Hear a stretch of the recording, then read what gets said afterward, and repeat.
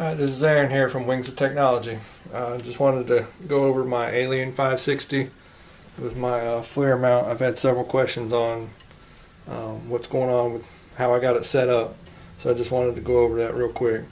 Again, this is the Alien 560 and I'm running the Pixhawk flight controller on it. I'm running an 8,000 milliamp battery, 14.8 volts, and for the gimbal,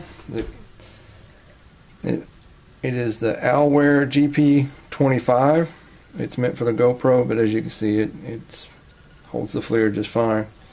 On the FLIR, I've taken some screws and I fit in these holes were pre-drilled, and I put some screws in there, and then I was able to zip tie this down to the gimbal to keep it on there. And I got some safety ties up in my gimbal to keep it from separating in case of a crash. Had that happen before. So, alright, what I've got going on here on the FLIR.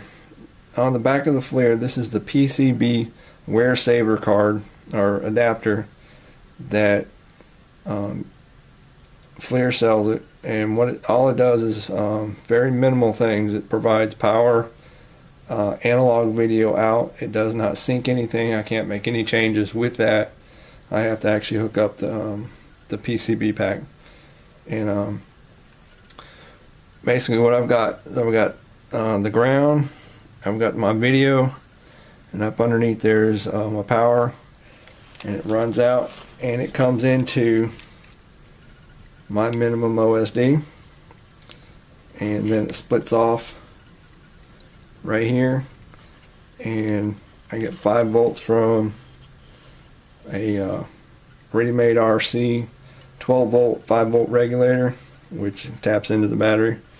It works very well. I don't have any issues with the FLIR not getting enough power and my gimbal not getting enough power. I run the 12 volts to the gimbal and 5 volts to the FLIR. If you have any questions, post in the comments. I'll try to answer them and post more pictures if you need them. Thanks.